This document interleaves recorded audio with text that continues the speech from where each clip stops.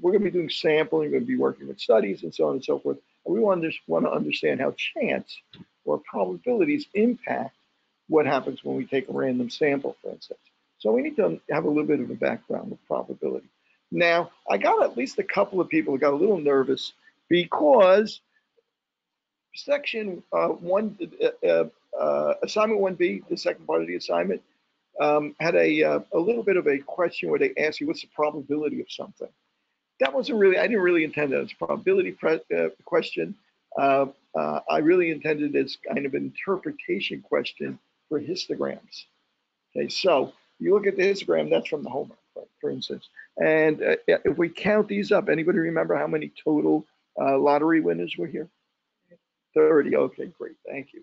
So if I asked you how many of the lottery, what's the percentage of the lottery ticket winners during this period of time that were under 30 years old, you would say 2 out of 30, 2 divided by 30. Similarly, if I asked you, if you randomly pick one lottery winner from these 30 people, what's the probability that they would be under 30? And that's, of course, the same thing, 2 out of 30, whatever that comes out to be. It's a little less than 10%, right? About 8% or so, right? Or 0.08 if we describe it as a proportion. Okay. So the only other twist on this is that occasionally you might apply a condition to your random sample or your probability. For instance, I might ask you, what's the probability that someone is, that a lottery winner is under 30, given that you know that they're under 40, right? In other words, that's a conditional probability.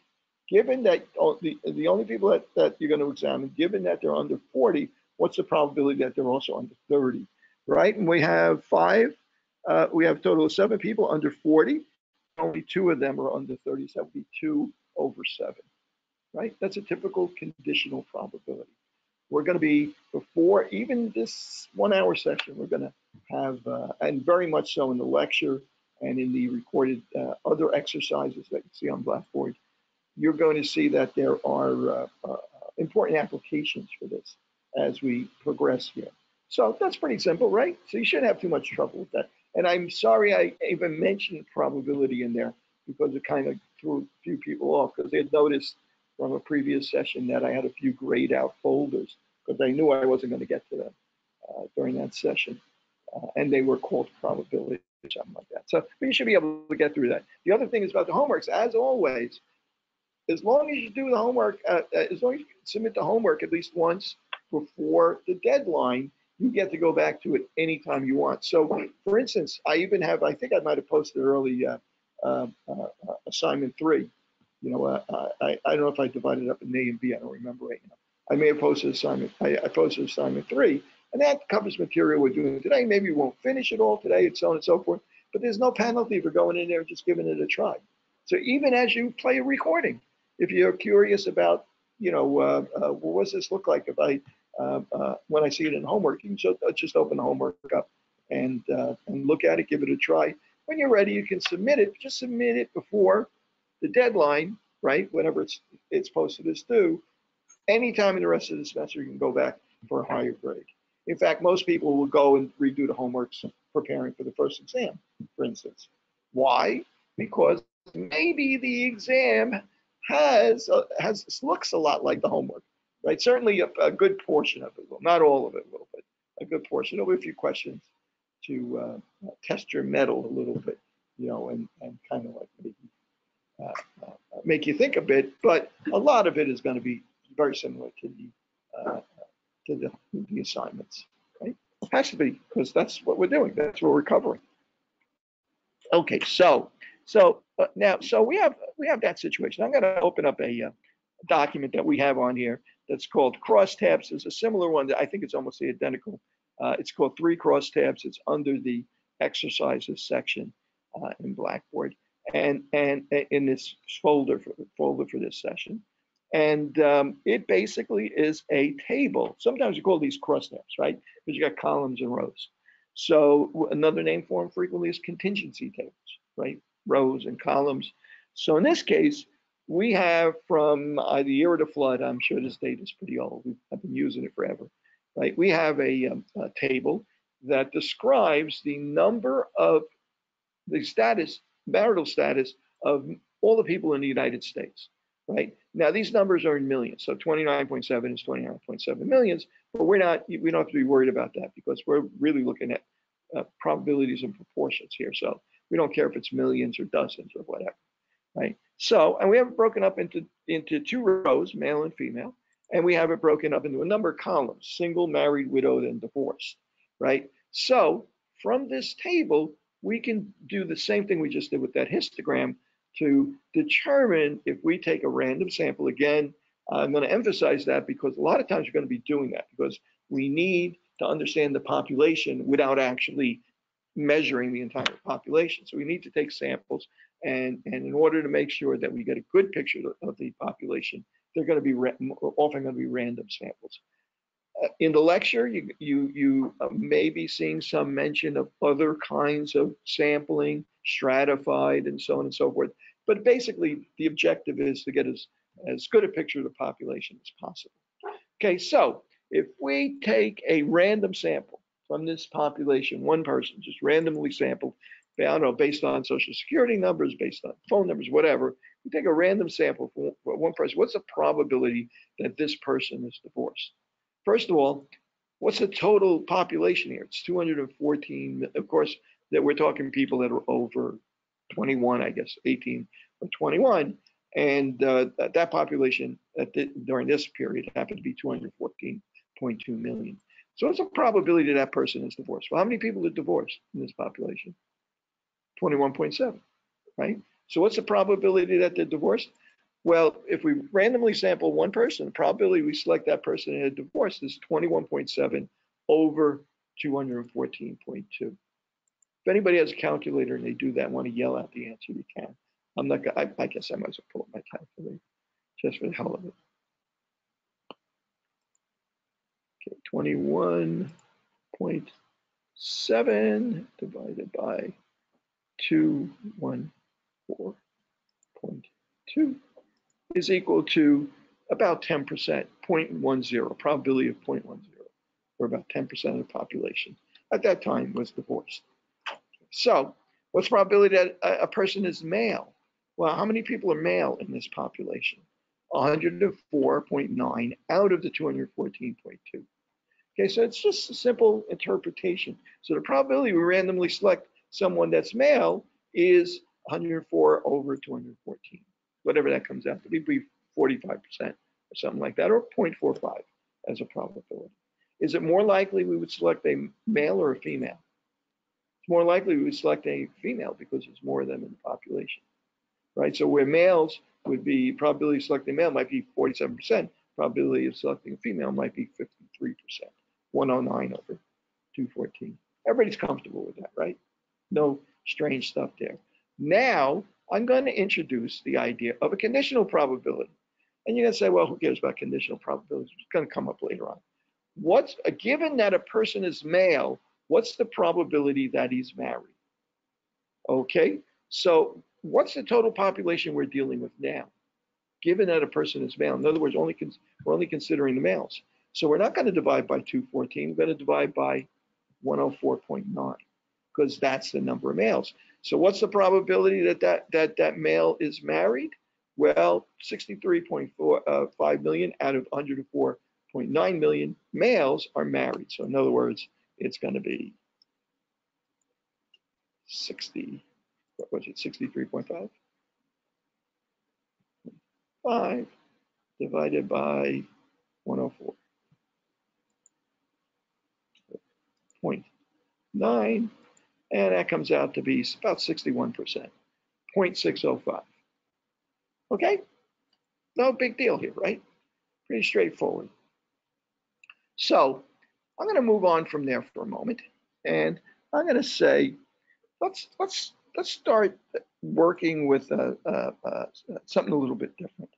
Okay, so how about a situation where we have some condition in the population, diabetes, whether the person is vaccinated or not, whether a person is insured, and so on and so forth. And we're interested in understanding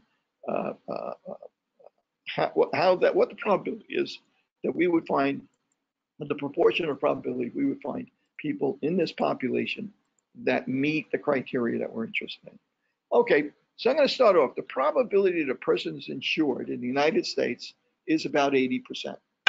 I don't know what it really is, right now with Obamacare, and Obamacare, doesn't have funding now, and they don't advertise. So it moves around. If it used to be about 78%, they've got up to about 86%. Now it's back, it might be back down to 80%. 80% nice round numbers. I'm going to use that. Okay, don't go around telling people that the rate of insurance in the United States is 80%, because I don't know what it is right now. I could probably look it up, right? Okay, so you choose one person randomly from the population, completely randomly. What's the probability that that person is going to be insured? 80%, right? You pick one random person from the population. What's the probability that that person is not insured? That's not a rhetorical question. I'm looking for an answer. 20% makes sense, right? Okay, that's assuming it's dichotomous. You don't have it. You have only those two possibilities: insured or not insured. That's probably true, right? Because that's the kind of thing that you either are or you aren't, right? Okay, so 20%. Okay, let's say you choose 3 people randomly from the population. What's the probability that all 3 of those people that you insured that you picked are insured? What do you think that might be? Let me back up one step. If I flip a coin, it's probably get heads. 1/2, right? If I flip a second coin, what's the probability I'll get heads or tails after flipping that first coin? Coin doesn't know what the previous coin was, right? Or previous toss was. It's 50-50 again, 1/2. What's the probability, or 50%? What's the probability if I put third coin? Still going to be 50%. So if I instead flip 3 coins or flip the same coin 3 times without stopping, what's the probability all 3 results will be heads? Everyone has a guess, right? You guys have like, done this on, in the schoolyard, right? Gambled a little in the schoolyard, been to Vegas, maybe Atlantic City or something like that. If it's 50-50, well, it's 1/2, it's 0.5 times 0.5 times 0.5. Okay, you can look at it this way. Okay, on the first coin flip, the probability you might get heads is 1 out of 2. You're going to get a heads or a tails, right? So now let's say you get a heads, right? The second coin you flip could be a head or a tail, right? So the first one possibility is you could get 2 heads. Second possibility is you could get 2 head and a tail. If you had flipped tails first, the next coin could be a heads or it could be a tails, which would be a tails and heads or 2 tails. So there's only 1 out of 4 possible outcomes that gives you 2 heads. 1 out of 4, 25%. Another way of looking at that is 50% chance times 50% chance is 0.25. 0.5 times 0.5 is 0.25, or 25%, or 1 in 4. And again, what's the probability of getting 3 heads in a row? 0.5 times 0.5 times 0.5, which is 1 out of 8, which is 0.125. Okay, so the probability a person is insured is 80%. If I randomly select 3 people on the street, and 3 people randomly in the country, okay, and ask them if they're insured, what's the probability all 3 would be insured? You don't have to give me a number, just what you would calculate it as. That's music to my ears. 0.8 times 0.8 times 0.8. Everybody agree with that? Right? What's the probability you randomly select 3 people and none of those 3 people are insured? 0.2 times 0.2 times 0.2. Okay. What's the probability you randomly select 10 people and all of them are insured? It's going to be 0.8 times 0.8 times 0.8 to the 10th power, right? 0.8 times itself 10 times. Right? That's easy. That kind of calculation is easy. Well, what if we randomly select 10 people? What's the probability that 6 out of the 10 are insured? That gets very complicated now, doesn't it? Because the first person could be insured or uninsured. Second person could be insured. Could have the first 5 people all insured, and then the 6th person not. The 7th person maybe is, or could have any combination of them. So once you take away the idea that all of them come out exactly the same, then things get a bit hairy, don't they? It gets complicated. You get a lot of possibilities there. Okay, and we're going to get into that. Okay, especially when we deal with dichotomous data, data that has two possible outcomes: male, female, diabetic, not diabetic. In this case, insured, not insured. Right. So we're going to wind up getting into that probably next week. We'll get into that in a lot of detail when we talk about the binomial, two possibilities distribution, and the standard normal distribution, okay, which is for other kind of numerical variables. Okay, so we're going to get into that next week, but keep that in mind kind of in the back of your head a little bit. Okay, so let me move on from there. So just keep that in mind, this idea of probability and this idea of conditional probability. You know, a certain condition is met, now it changes what the odds are, and so on. So we're going to talk now about diagnostic tests. Everybody at one time or another has had a diagnostic test. I'm going to open up this document. I'm going to open this document, but I'm going to do something a little bit different. And I think I might, the homework might have something like that in it. But I'm gonna kind of wing it here, and I'm not sure if I do this in the homework or not. But I'm gonna make up a disease and a diagnostic test for it. And I may have done, maybe kind of what we're doing now in the homework, but different numbers, mostly because I probably can't remember the numbers in homework anyway. The memory issue. Okay, I have a disease called cooties. Okay, did they still have that when I was a kid? That was the thing, yeah. So I got various feedback on whether people have ever heard of that before or not. So cooties, right? So you either have it or you don't have it, right? So the prevalence of cooties in our population is a lot of it going around. So the prevalence is 10%, or let's say 0.10. Okay, that's our prevalence. Okay, so now now cooties, in order to diagnose cooties, you need a series of blood tests. You got to take them every week for 6 weeks or something like that. They have to incubate it at 98.6 degrees, and they have to then inject it into a chicken egg for another 6 weeks. And so it's very expensive, difficult, and basic tests, right? So a researcher finds a screening test for cooties. He's invented a screening test for cooties. And he wants to determine how well this screening test works. Okay, so I'm going to make up one of those crosstabs or contingency tables. And I'm going to take let's see. So I'm going to take a population of 1,000 people. And I'm going to say to myself, out of those 1,000 people, how many people would we expect in our sample to have cooties out of 1,000 people? 10% prevalence. We expect 100, right? 10% of 1,000 is 100. How many people would we not expect to have cooties? 900. Okay. So I'm going to call this column to the left people who have cooties, disease plus, right? And column to the right, disease minus, people who don't have cooties, right? And then I'm going to apply this test, this screening test, and then I'm going to send these people for the gold standard test, which is very expensive, just to determine if they really had cooties. Okay, so when I get my data back, I'm going to split it up, and I'm going to say, okay, who tested positive using the screening test and who tested negative? Okay, but now I know whether they have the disease or not. So as it turns out that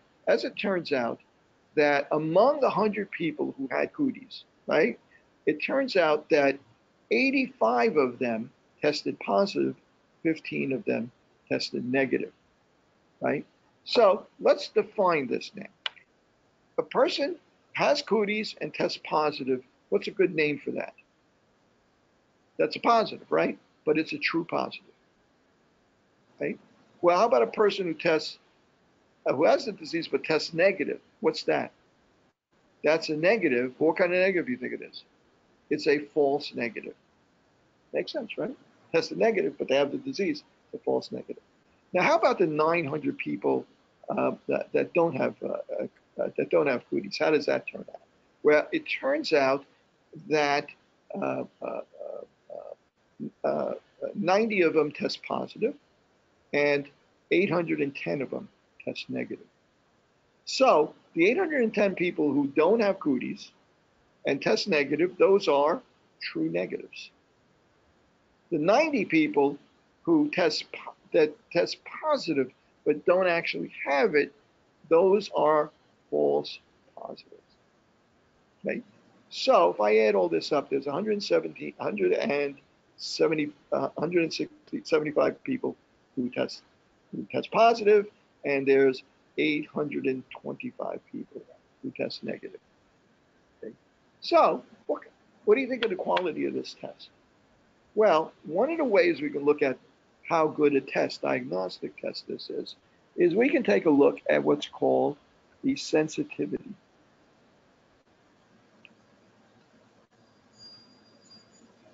Okay, and the sensitivity is how good it is at predicting a person actually has the disease. In other words, it's the number of people that have the disease that test positive over the total number of people that have the disease. So it's going to be 85 out of 100. Right? So in other words, it is the true positives over the true positives plus the false negative. Okay, this down here is actually just all the people that actually have the disease. False negatives are people who have the disease but tested negative. They can test positive or negative. So we're going to call that sensitivity. So this is 85%. Sensitivity, it actually catches 85% of people actually have the disease. Well, what about, we got a problem here because sometimes it made people think they had the disease when they don't actually have it, because they tested positive even though they don't have it. Okay, well, let's take a look at that. Okay, we're going to call that the specificity. Okay, and the specificity is the number of people that test negative, the correct result, over the total number of people that actually are negative, 900. So how good is it at identifying those people as being negative? It's 810 out of 900. Is that 90%? That's 90%, right? I'm not having a senior moment. That is 90% right there. 810 divided by. I'm not getting any feedback here. I know you guys are younger and smarter than I am, so should be able to figure that out. 90%, right? Okay, that's our specificity. Now let's look at another thing here. Okay, how many people tested positive total out of this population? 85, 90, they're both positives, right? How many people test? What's the total number of people test positive? 175 people, right? And what are they? They're the true positives and the false positives. So out of 1,000 people, 175 people tested positive. Okay. Out of those 175 people, how many of them actually have cooties? 85 of them. Right? So if I am one of those 175 people, I say to myself, well, that's very interesting, doctor. You did this diagnostic test and you're going to send me off for, like treatment for whatever it is. I don't know. I think they rub your head with soap or something like that. I don't know what the proper, what the progress of the disease or the prognosis is for cooties. But it's going to send you for treatment or for the testing, right? More expensive testing, more invasive testing. So you say to yourself, okay, I tested positive. But this test, no test is perfect, right? Now that I've tested positive, I really want to know what's the likelihood I actually have this disease. It's going to impact whether or not I want to seek further treatment, get more invasive testing done, go immediately into treatment or whatever, and so on and so forth. This is a conundrum for any patient that gets a positive test, no matter what kind of test it is, right? So what's the probability that if you test positive, you actually have the disease? Well, let's see. The number of people that tested positive is 175. The number of people that actually have the disease that tested positive is 85. So what is that? That's the true positives over all of the positives, which are the true positives plus the false positives. Okay. So 85 over 175. Let's calculate that out.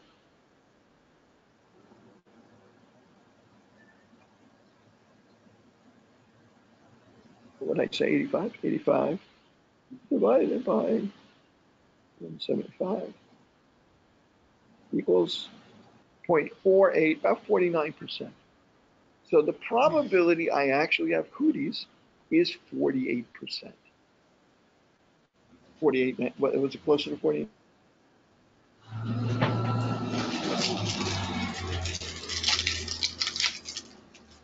No, moved it away.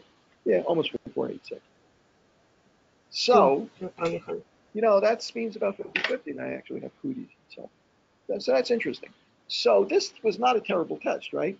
85% of the time it actually caught people that had the disease without a lot, very cheaply, and without invasive testing. And 90% of the time it screened people out who don't have the disease, which is pretty good also.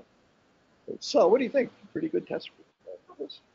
Now, let's say we take this same test. This time, we're going to apply it to a population that with a prevalence of cooties of only 10%, of only 1%. How many of you guys think it's going to have an impact on all this? We're going to get the same sensitivities. Well, it's going to be the same sensitivity specificity, right? Think it's going to impact on the positive predictive values? What do you guys think? Huh? Well, let's see. We're going to give it a try, right? So let's actually give it a try. I'm going to close this.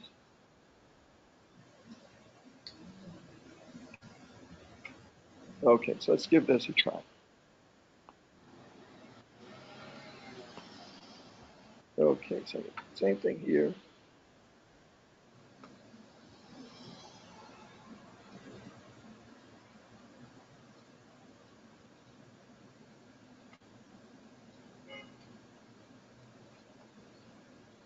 Okay, so population, you're not going to make the population 10,000.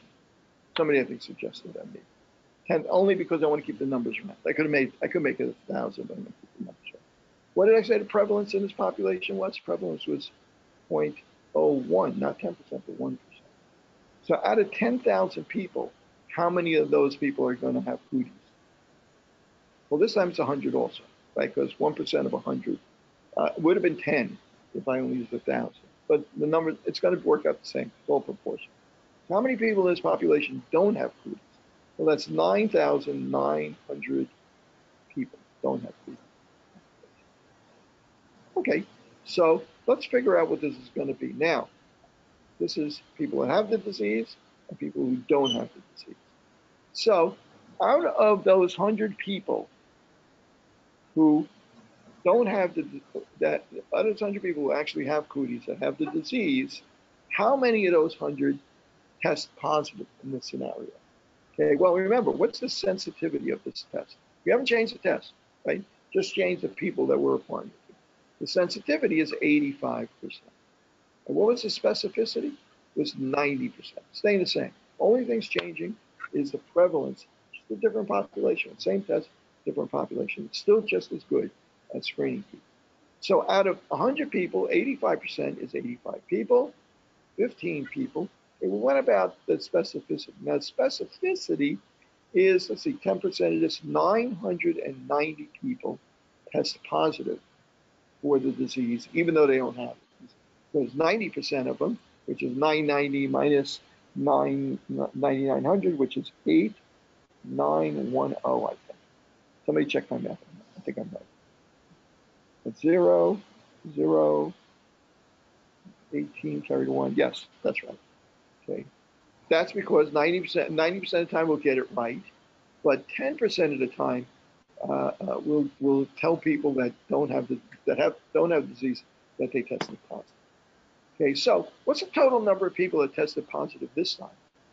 The total number that tested positive is 1,075. What's the total number of people that tested negative? Okay, well that's, let's see, 8,925. Everybody comfortable with that? So if you tested positive for cooties in this population, same test the other guys got. If you tested positive in this situation for cooties, what's the likelihood you actually had the disease? Let's think about this. How many people tested positive actually have the disease? 85.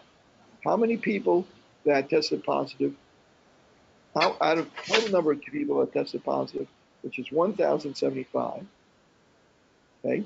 So the probability you actually have the disease, given that you've tested positive, is going to be quite a bit different, right? So it's going to be 85 divided by 1075 is equal to, whoa, about 8%, 0.079. 0.079. So the probability that you actually have this disease is only 8%. In this, even though it's a fairly good test, 85% sensitivity, 90% specificity, it's a pretty good test. The fact that the prevalence is so low,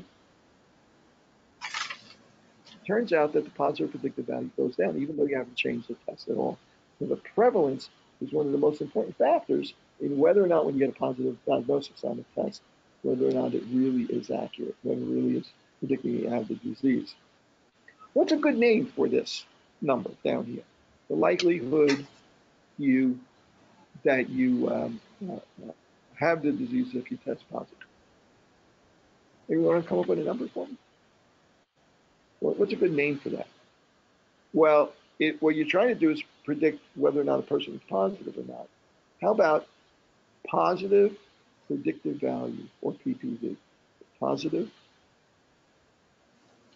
predictive value. I don't know if you can read that very well, but positive predictive value. Okay. So the positive predictive value for this test, when applied to a population of 1%, is only about 8%. When it was applied to a population with a prevalence of 10%, it was 50%. Right? Much more reliable test for someone that got a positive result in terms of predicting whether they actually had the disease. That's important. Now, the other thing is I'm going to repeat what I call this positive predictive value. That's the probability that you have the disease given that you've tested positive, right? People that tested positive over the total number of people. Yeah, the number of people who have the disease over the total number of people that tested positive. The probability that you have the disease given that you have tested positive. What kind of probability is that? Help me out here. What kind of probability is that? That's called a conditional probability.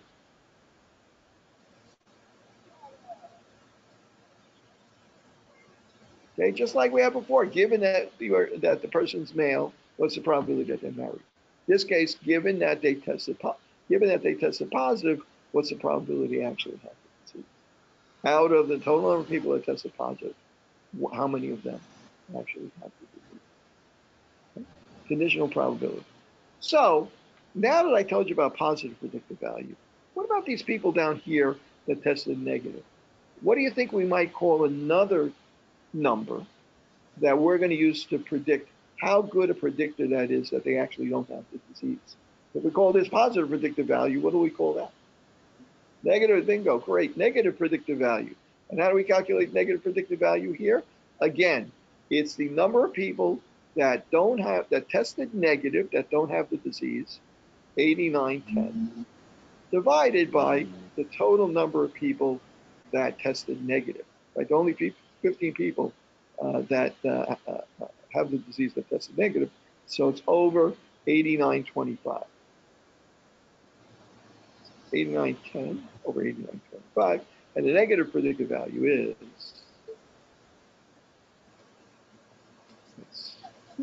here. That's 89 divided by 89 is equal to, wow, almost 99.8, 0.998 or 99.8% of the time, you would not have to see. Anything change in the test? It's exactly the same test. But look at the impact that it has. Can anybody think of a diagnostic test that's very widely applied to a population with a very low, I'm going to say relatively low prevalence, because if you have these diseases, don't seem like a low prevalence to you. You have it, right? But I mean, in reality, at any given moment, what the prevalence of the disease is in the population. Anybody think of a test like that? They're always controversial because there's so many false positives and so on and so forth. It's really the fact that it's very widely applied, and the actual rate of disease is very low prevalent. Anybody think of? How about for females, breast screenings, right? Mammograms? How about pap smears? Right?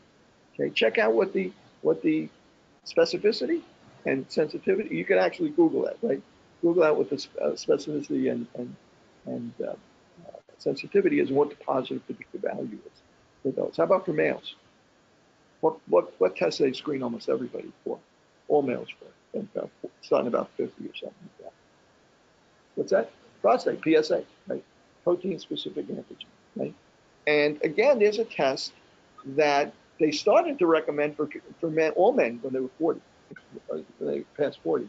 Problem is that the threshold that they set for more invasive testing, for further testing, is relatively low, and it's, at 40, the prevalence of the disease in the population in males is very low. As you get to 50, it gets higher. As you get to 60, it gets higher. As you get to 80, it's ridiculous, right? But in that low prevalence, now they don't. I don't think they. I think they're more conservative about screening. Unless you have a history, they probably don't start screening until 50. Unless you have a family history or some other, or symptoms or something like that. So yeah, so a lot of tests like that you would say to yourself, why don't we just apply this test to the entire population, and wind up seeing, and screening everybody. That's the problem. Is you start screening everybody, and you're going to get, you wind up getting a lot of false positives, and chasing a lot of bad leads. So negative predictive value, positive predictive value. So now there is I want to see if I have it here. Picture. Let's see. That's a test. That's good. I don't know how I have it. Let's see what I got here. Oh, that's the device.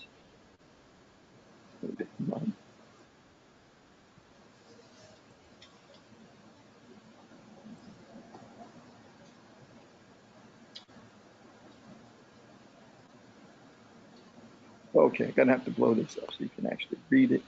I can.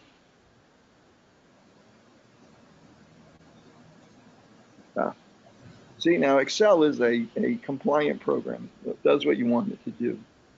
Okay. Now, first, let me get a formula.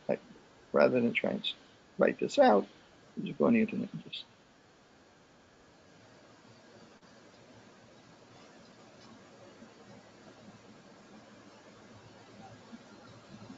Base formula. Base formula. And get an image.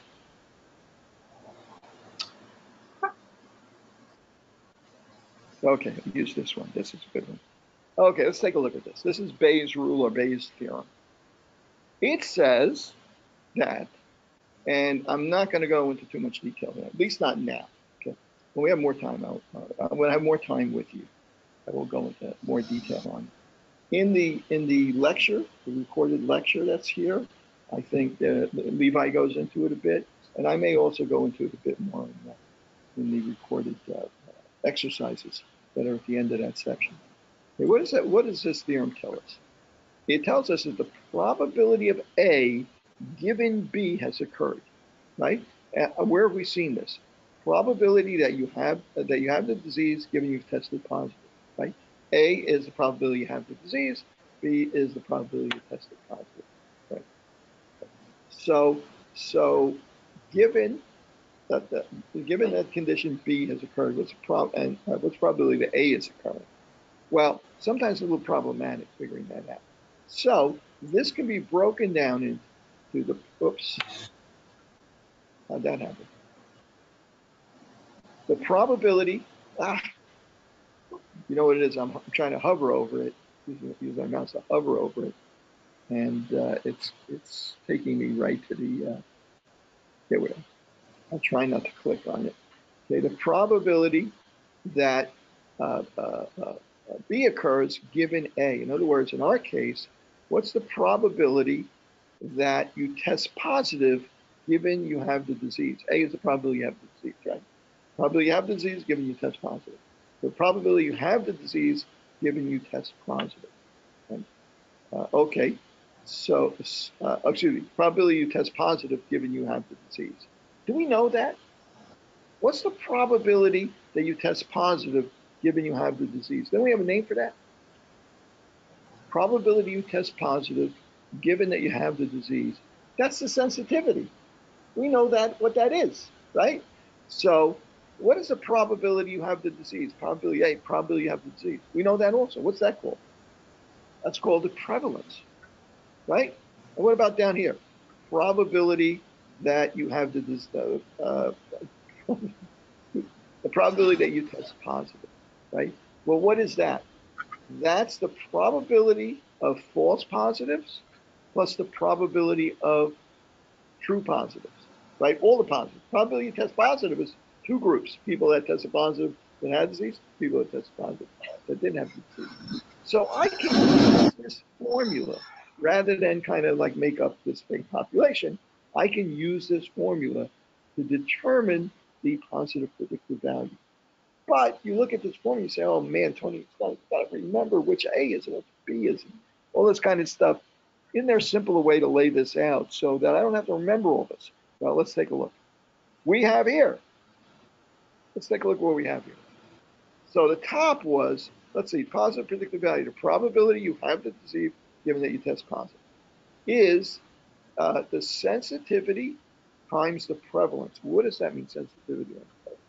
The prevalence, if we're 10%, right? The sensitivity, if it were 90%, 99% of the time it gets it right, that would be the proportion of the population that has the disease and tests positive, right? That's our top part. Well, what's this down here? This is the probability you have the same thing you got at the top.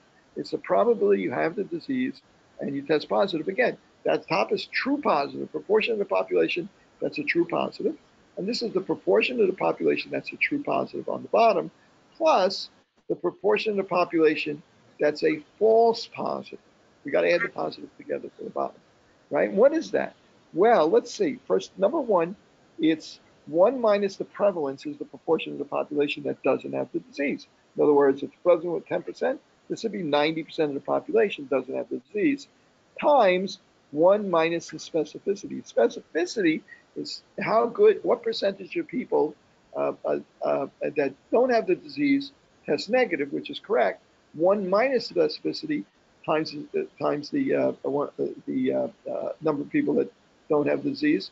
That's the number. That's a proportion of false positives. False. So what do we have here in reality? We have the proportion of true positives over the proportion of true positives plus the proportion of false positives. This is the total positives, and this is just the true positive. In other words, a positive predictive value.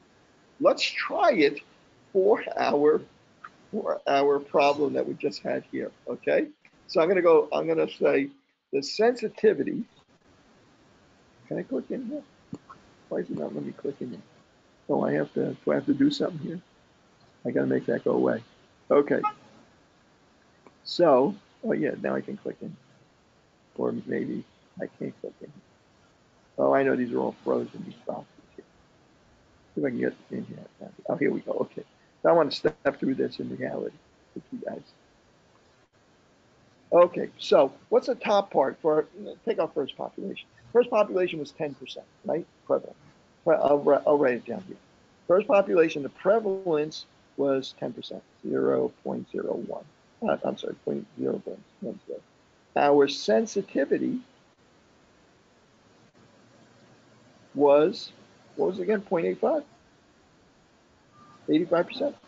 And our specificity was 90%, 0.90. Okay, so let's figure this out. The top part of this is going to be equal to our sensitivity, 0.85, times our prevalence, which is 0.1. The bottom part I'm going to split up into two parts. The first part is 1 minus, the first part is the same thing as the, I got to go up here to positive, ignore this bottom part, that's negative. The top part, the sensitivity on its prevalence, in other words, the same thing as this 0.85. So I'm just going to say equals this. So that's the total number, that's the proportion of true positives. 8.5% of the population tests positive and actually has disease. So let's go down here and look at this second part, which is equal to, let's see what we got here. It is 1 minus the specificity. I'm going to put that in here, 1 minus the specificity, which is this. That's actually going to be, it's a 1 minus 0.9, it's going to be 0.1. We know that, right? Times 1, I'll put this in parentheses also, 1 minus the prevalence, which is 0.1. That's going to be 0.9. Okay, and I'm going to hit enter. And that adds up to that. So now I'm going to finish this off. And I'm going to say to myself, okay, let's put this together. The part on the top is 0.85. And the part on the bottom is this. I'm going to put parentheses in there. This. Oops. Plus this. The true positives and the false positives. Hit enter, and it's 0.88485. Remember, that's about the 49% that we got before. So we get the same answer with this as we did with that crosshead that we got before. Everybody comfortable with that? Okay. And just to give you an idea, now what if I said to myself, what if the population, the prevalence in the population, the specificity, sensitivity stay the same, but now the prevalence is going to be 1% instead. Okay, let's see what happens to our positive predictive value. And there's our 1 down to 8%. Okay. So that's one of the nice things about Excel, right? You can do this what if kind of thing. What if I change this? And it will automatically readjust all the calculations. Okay. So just to give us an idea of what's going on here, I just want to go peek in at the B page. Okay. So I put these up. You got quite a while to get to them. I put a date on them. I didn't even bother putting a due date on them yet, right? It will be after the 24th. You know, they're plenty far away. So, do I have anything here? Oh, 2A. Let's see. Yeah, that's the one. Number 2. So what we have? Let's take a look. Prevalence of diabetes is 10%. You test 3 randomly select the person's population. What is the probability all 3 are diabetic? Kind of sounds like what we just did. There's some stuff on Venn diagrams. You'll see it in the lecture. And next session, I will, if you guys are uncomfortable with what you see in the lecture, recorded lecture on Venn diagrams, I'll go over them again. Okay, so that we understand them. Don't worry about it too much. You'll probably figure this stuff out. So in the Venn diagram, what we're describing here is, say there's 2 populations, like A and B population. Maybe A, people who have cancer, B, people who have heart disease, right? So in this Venn diagram, the portion of this diagram that represents people who have heart disease is B, right, which is BB. In this one, represents the proportion of people who have cancer or heart disease, right? So that's everybody, right? So So A, and that's called a union. A union B. That U means that includes, it's an or. It includes either one, either possibility is it within our criteria. Okay, well, what about, you want to know if people have cancer and heart disease, right? Well, that's called intersection.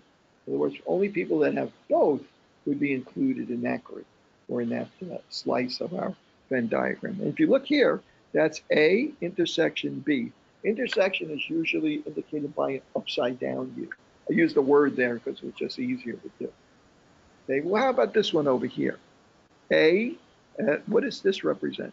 Well, it represents A, but it excludes people, which is people who have cancer, but excludes people who have heart disease. So in other words, that would be A, we'd start with A, but then we would want to exclude people who have heart disease. So it would be only people that are A, but they're also not B. In other words, intersection means they meet both criteria. So A intersection, not B.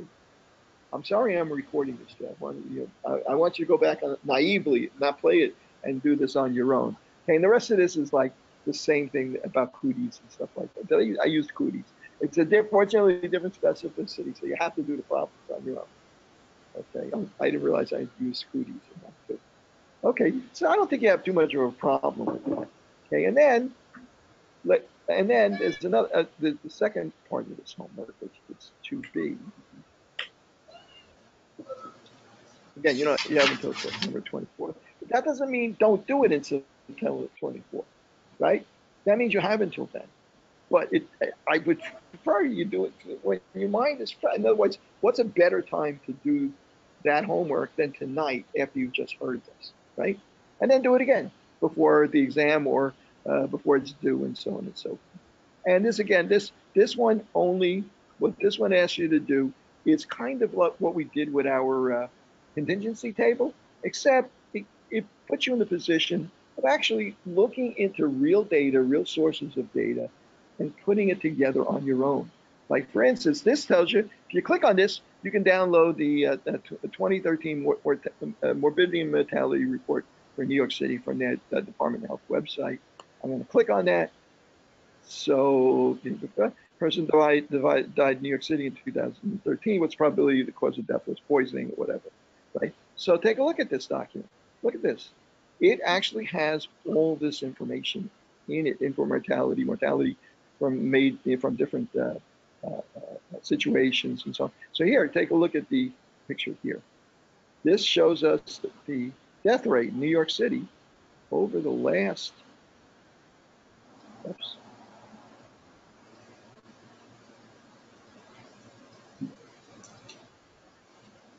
I gotta get it small again so I can get it back into the picture here.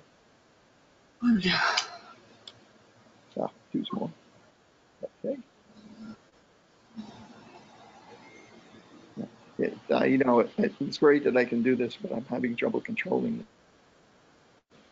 With great power comes great responsibility. Where's that from? Do you know that? Huh? Spider-Man. Close. You were close. Okay, so take a look at this. We have data going back to 1860s to 1800s on mortality rates in New York City. Pretty good data. Look, as there were different outbreaks of disease, look how high the mortality rate got during those different periods.